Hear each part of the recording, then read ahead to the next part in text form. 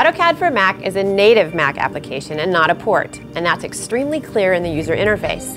The UI in AutoCAD for Mac looks and feels very different than the UI in standard Windows. There's no ribbon, which will make some of you very happy. And our good friends, the toolbars and the pull-down menus, are back to stay.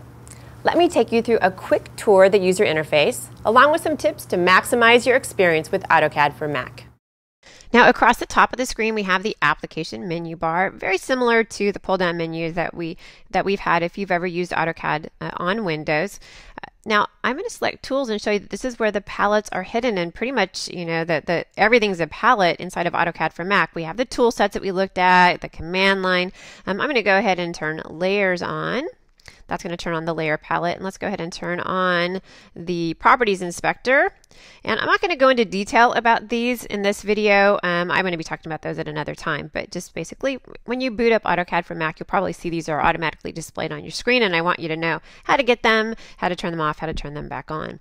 Now, I love the help function inside of AutoCAD for Mac. It's really, really friendly. If I need looking for a command, I don't know where it is yet. I'm just getting used to using it. Key in what I need of the command, and it will go find it for me.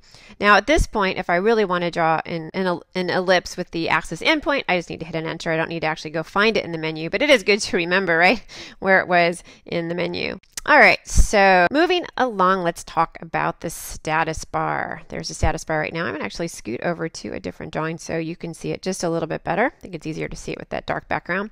So the status bar, you know, once again, what you would expect inside of AutoCAD. We're familiar with the status bar. Some nice things in here, really easy to move over to your layouts if you have multiple layouts inside of your drawing, or to go to model space. Super simple. And these are the tools we expect, right? O-snaps and transparencies and all types of things. At the very end, you will see that there is an arrow, and if you select that, it will also display a 3D status bar. Really nice feature. You can customize both of these by doing a right click. You can turn on or off. Maybe not everything is on that you want to have on. Maybe you want the attribute display to show up as well.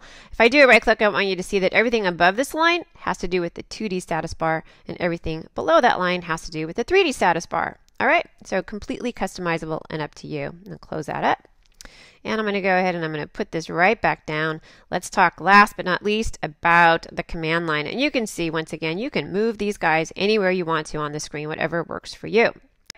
So what have we got going on here? Well, this arrow right here allows me to view the history in this particular drawing, right?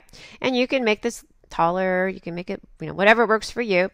And when you don't want to see the history anymore, you can just hit that arrow again and it will go away. Kind of like doing an F2 inside of AutoCAD. So what else is on here? I love the feature that allows you to key in one or more characters, and hitting the tab key, AutoCAD will go through all of the commands and system variables that start with those characters. Really, really handy if you don't know how to spell something or you can't exactly remember the name of a specific system variable. You'll also see that AutoCAD for Mac has Inline Autocomplete. I can go ahead and I can type in like ELL, and you'll see that as soon as it figures out what command I'm trying to execute, it will just finish it off for me, right? Now there's another arrow over here on the left-hand side. If I click on that, you'll see that the 3 previously used commands show up. Make it easy to go back and use one of those commands. And you'll also see that you can hit more commands and it will give you a listing of even previously used commands. You'll see here's that Inline Autocomplete. You want to make sure that's on because that comes in handy. And a couple of other things, preferences, and being able to edit the command aliases.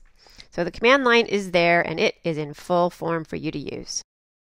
I think you'll find your experience with the UI in AutoCAD for Mac is going to be a great one, and you existing Mac users are going to feel right at home. Thanks for joining me.